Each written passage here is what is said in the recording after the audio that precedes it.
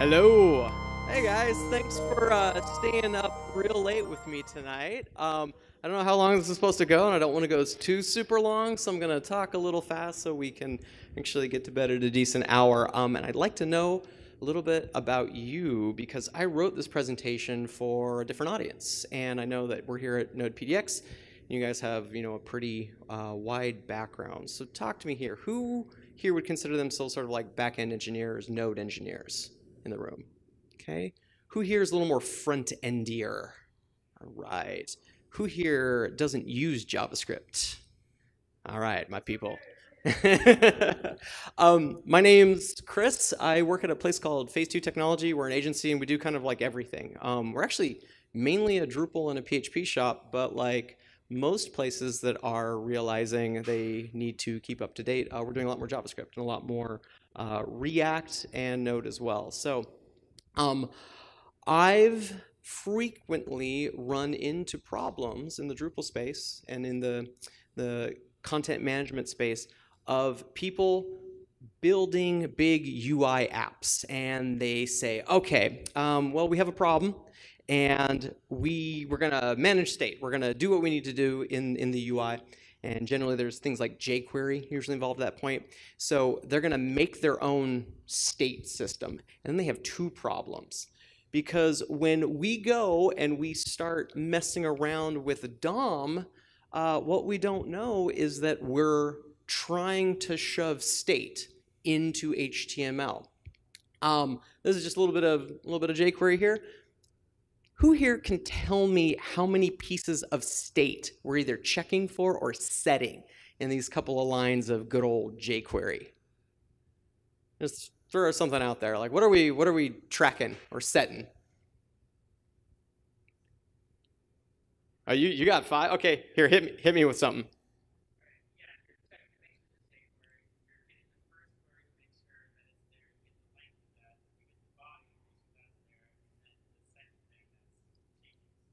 Okay, all right. There's a bunch of states. Is there specific things you can divine that we're trying to check for? Oh, is it glary? I'm sorry. I have better, darker.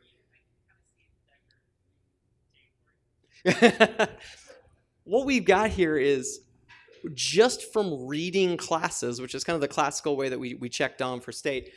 We're checking to see if we're on the desktop version of the header, maybe, that there's a current active trail set, okay, or even that our subnav, we need to make sure that we set it to be active, right? And this is the common way that we've had to manage front-end stuff.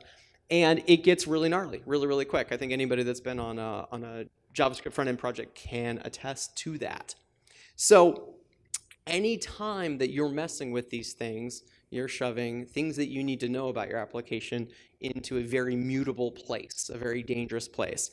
And honestly, I think for front-end apps, after a certain point, the hardest thing to manage isn't necessarily, libraries or maybe other parts, bigger parts of an application. It's just managing, like, what the heck, what state are we in? I clicked a button and it changed something over here, or I went and I mutated something over here, and now my dropdown is showing for some reason, right? These are things that we've kind of had to juggle in the asynchronous nature of JavaScript for a really, really long time. So I like to get to code within the first 5 slides of every presentation I do. So I'd like to actually just pull up a little tiny Redux application right now, and let's just look at the code first, and then we'll get into what we're actually seeing. So let's take a look at this. I've got a little counter, and I'm just going to hit plus, plus, plus, minus, minus, minus, and now I've got a little incrementer that only increments if it's an odd number, a little bit of logic, okay? And we're going to do something asynchronously. I clicked a bunch, it waited a little bit, and then it counted up, right? Real simple application. Well, what's cool is I'm actually going to pull this up over here just to show some of the tooling that we get with Redux, okay? We can see that we've got some kind of logging built into this concept, right? Just available very, very easily. Let's look at the code that makes this happen. So we got our HTML. We've got a very basic concept of the things we can do and what changes. We'll talk about reducers in a bit, but all I want you guys to do is skim this and just kind of let it wash over you what we're seeing, right? We've got a very clear, we're incrementing something, and then we're returning a state plus, a decrement, and a state minus, and just a good old-fashioned state, okay? Not rocket science. Very readable. We are going to build things called stores. These are places that we go to put state, we ask for state, and then we signal changes against. And then all we need to know is that we're going to fire off we're going to dispatch events that have a certain shape that cause our state to change, right? And what we want is we want our UIs to be very reactive. We want to change data and then have a front end that just responds to that fact. Who here has written React, right? Who here prefers Vue instead? What? Yeah, all right, okay. I'm a Vue guy myself. All right. Right, so I want to change data, and then I want the ugly HTML stuff. I want that to handle kind of as a response to my data changing or the events of the data changing, right? We can even go, throw a little logic inside of some of our application and then set, various asynchronous events that we want to track. So the important thing here is that everything I can do in this application is documented. I have a place I can go to and just see, what can my application do? Pull up my reducer, scroll to the top. Pretty straightforward, right? Now, this gets crazy, and we'll get into the craziness of that here in just a little bit. Okay, so a little bit better than writing a to-do app. Everyone's written 100 to-do apps in their front-end applications. All right, so all you really need to know, if there's one big takeaway today, Redux is a reliable, that's the important word here, reliable state container. Also makes testing a whole lot easier. So the goal here is writing code that we can take apart and test external to just the way it looks in browser, just the way it ends up as HTML. Or native, depending on what you're building. So let's talk about the frameworks and where Redux fits inside of all of the things that are out there, right? We all know React. It's mostly just a template. It's a view layer, right? It's a view engine. You can do logic, absolutely, in React. Not recommended for anything non-trivial, right? Same with a view. However, when you throw React against Redux, you've got a whole lot of tools at your disposal. Vue has its own version of Redux they call Vuex. It's the exact same thing. Once you learn one of these, you can translate over into all these other data flow libraries. And then all the other stuff that's there. Okay, just to be clear, we know Redux is not React. As a matter of fact, I've used Redux in a lot of non-React projects. I've used Redux with jQuery. It actually makes jQuery a whole lot easier to stomach once you've got some kind of consistency there, right? However, there are very, very elegant integrations to React, which we'll take a look at real quick. We mentioned this earlier. Where did it come from, right? This is why I was shaking my hand in the back. It is mostly an implementation of the Flux architecture. There's some really good reading down there, Flux in-depth overview. Yet another thing Facebook kind of invented and then kicked out into the world and said, go make beautiful things with this. Really important thing here is the unidirectional nature of data flow.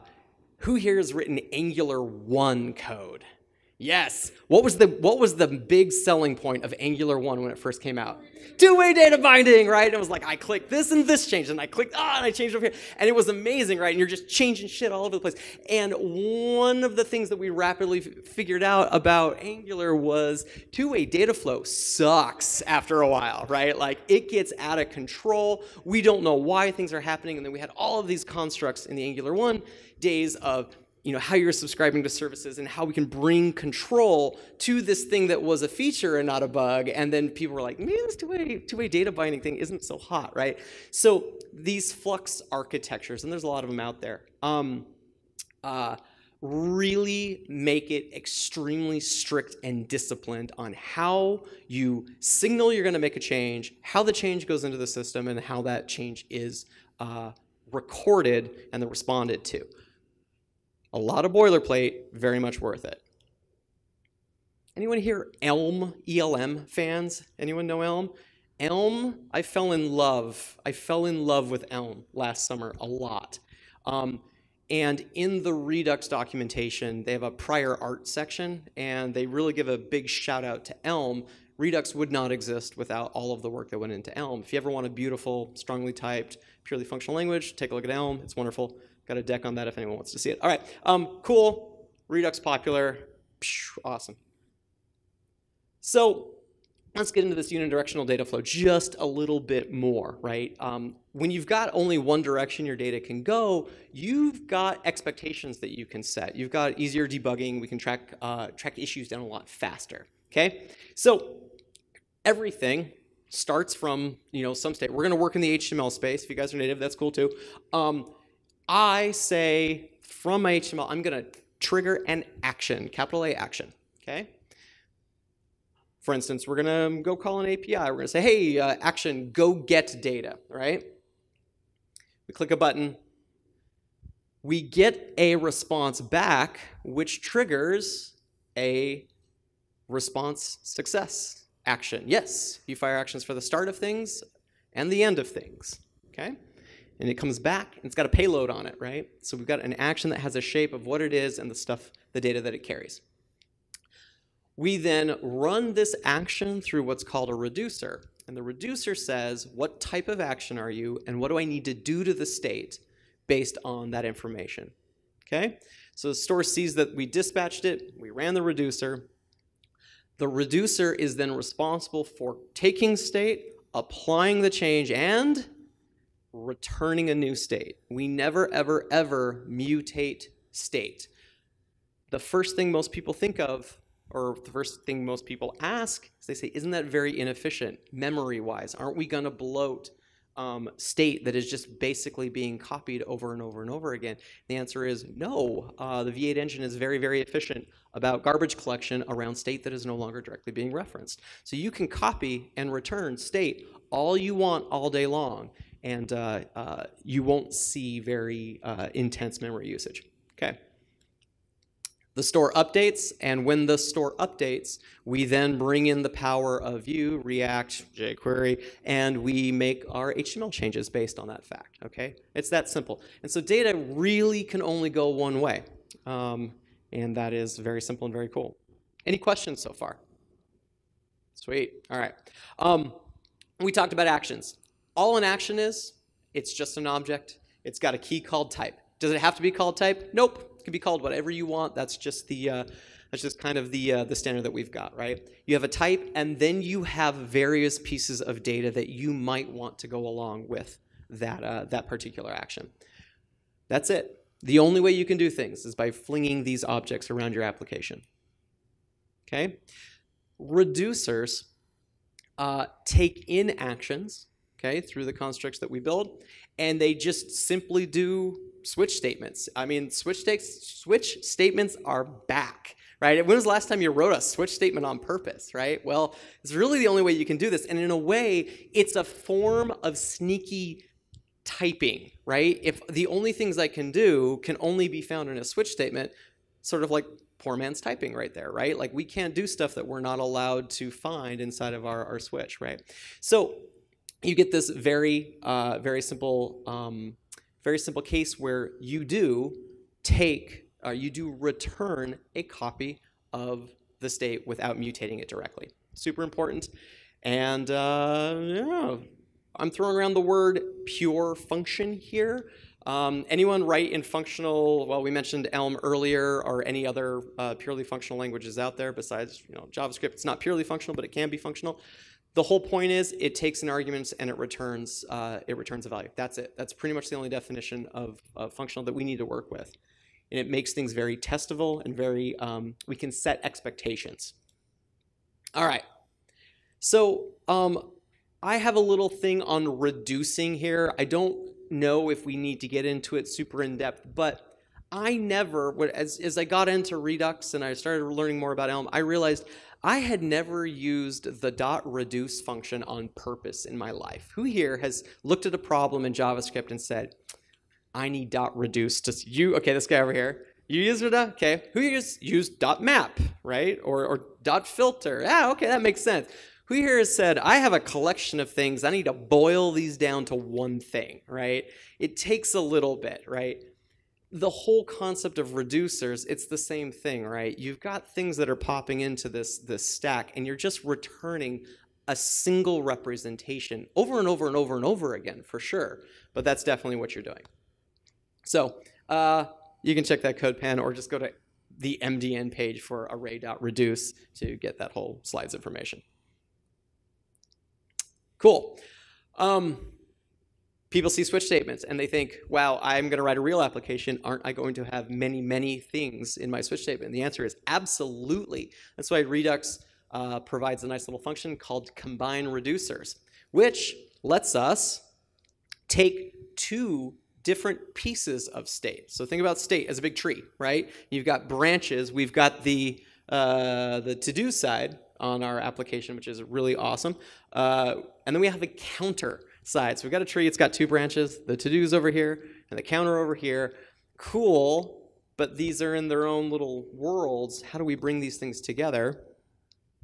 If you pull in the combine reducers function from Redux, you then import your various reducers because they're just functions, right?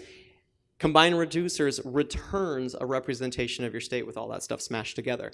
The key will be named to-dos. The key will be named counter, right? Using the object simple key syntax there, right? So it makes it very easy to take an application, split it out into many sub pieces, and then combine it all together and be given an entire representation of it. So we would then, for instance, in our application, take our store, take our full reducer now, okay, which combines both our to-dos and our counter together. And then we can say, okay, let's dispatch an action, and it's able to filter down and apply to the right piece of state that it cares about, okay? Any questions on that? That's jumping through a lot of code really, really quickly. So far, so good? Cool, all right. Ah, yes. So, finally, we need to bring all of this stuff together essentially into a single master object that we can ask for state and we can dispatch actions from, and that's the store. And it's just the central kind of switchboard for all this stuff, right? At any point, you can ask to get state and it'll give you the big blob of state. It's just a big JavaScript object. You then use store.dispatch to dispatch an action. And when you dispatch an action, the action is just an object that's got a key called type and then a payload. You can then, and this is the important part, and this is where all the magic in React comes from, you subscribe to a store and you say, I'm going to listen on this particular piece of my state, and when it changes, I'm going to go do stuff, right? And this is how React has a very, very rapid, responsive re-rendering based on state change. You kind of see this down here in action. This is literally raw JavaScript rendering. We're just going to subscribe to our store, and when any piece of data changes, we're going to rerun that function and just spit out that value right back into our DOM, documenting element. We click it, boom, increment. That simple. Okay? Sweet. That's it. Right? That's all there really is to Redux. And a lot of people kind of go, well, what else? What about the what all the fancy stuff? That's fundamentally, if you've got that, there's some idiosyncrasies on top of it, and there's some elegant levels to it if you want to get into those. But if you can kind of grok this stuff, getting a hold on the state of your application gets to be a whole lot easier. Big takeaways, the concept of immutability.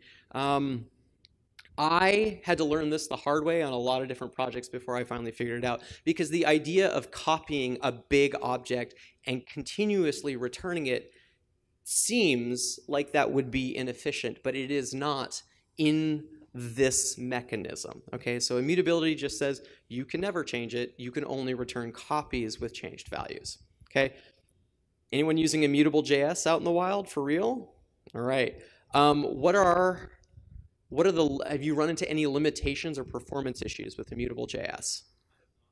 There you go. There's really, from what I've seen, it provides some nice safety around this and prevents side effects. Cool. Pure functions we mentioned earlier. Everything that we're doing when we are kicking off these actions and we're running them through a reducer, they take in values and they return values, which means you can pull in your favorite testing library and pull pieces of your application state right off the stack and test it completely external to how it would render out to HTML. There's two sides to that. From a front-end perspective, there's two sides that you can test. There's what is it, state-wise, and there's how does it look? Like, what is its representation as DOM? Two different sets of tests for that, right? But at least it allows a greater granularity of testing that you wouldn't necessarily have before when you're mutating or when you're rendering out HTML directly. Cool. Finally, this idea of higher order functions. So we are generating functions that generate functions and fling more functions around, right? That's a real big tenet of Redux. You saw that combine reducers function in there. That is insanely powerful, right? You're giving it a whole bunch of functions. It's slamming those functions together and giving you back a brand new function that understands the various branches of your state. Super, super powerful. We get into things like thunks eventually, right? Eventually, you're going to want to have an action that calls another action. I don't know why they're called thunks. I think there's a Wikipedia page on this. It's pretty cool. But basically, right, sometimes you have an action that says, go get data. Well, that action needs to call is loading, needs to send an action called is loading equals true, right? It needs to send the loading action. Then it needs to request the data. And when that action is done, it needs to set loading is false, right? Thunks allow us to do this in the realm of Redux in a very, very supported way. So the first thing people bump into with Redux is that it's very synchronous, right? Actions come in the top, they get recorded, and then another one comes in, and they all kind of wait for each other. If you need to do things asynchronously, you bring thunks into this. It adds a little bit of complexity with a lot of payoff. And finally, if you guys have ever seen React Redux implementation, this is this kind of perfect case study of a higher order function of where we actually go and we bring in Redux as a higher order function. So real quick, we don't need to worry about the specifics of this gnarly React component, but do note, it's called dev landing, and it's big, and it's very dumb. It has no idea what Redux is. But it does have a function, a prop function in here called increment. Okay, and we're actually going to find it here real quick. Increment. There we go. There, okay. Hey, look. Hey, I press a button. I'm just being given a function called increment. That's all I care about, right? That's all this React component cares about. It has no idea what that function actually is. When we pull in Redux library called connect, a Redux function called connect, I have the ability to connect various pieces of data in my Redux store and actions that I have defined in my Redux store and then wrap it around my actual dumb React component. So if I have a piece of state called increment value or sum, okay, I can map this to dev count. So it's state.dev.sum, and my dev count that's actually sitting up inside of my React component can just be mapped to that directly. So you get to have this really cool state tree, and you get to have all of these very dumb React components that don't need to really super know specifics about your actions or your store, and you connect them together. And that's the thing that you return that you use in your application. And finally, that's it, guys. Thanks. There's lots of really good options here. Oh, hang on. Right. There we go. These are some really great articles and videos that really helped me get my head around immutability and Redux. There's a time travel Time travel example, when you are firing actions, you can rewind and fast forward actions in Redux very, very easily. The Immutable Data and React by Lee Byron in 2015 was the very first thing I ever saw that really introduced me to a lot of really advanced data structures. Get into Elm. This is sort of your free hit of Elm if you want to try it and change your life. MobX I include here because the MobX and the Redux people love to call each other names on Twitter. And two really awesome articles there at the end. I'm Chris Bloom. Thanks for letting me present tonight.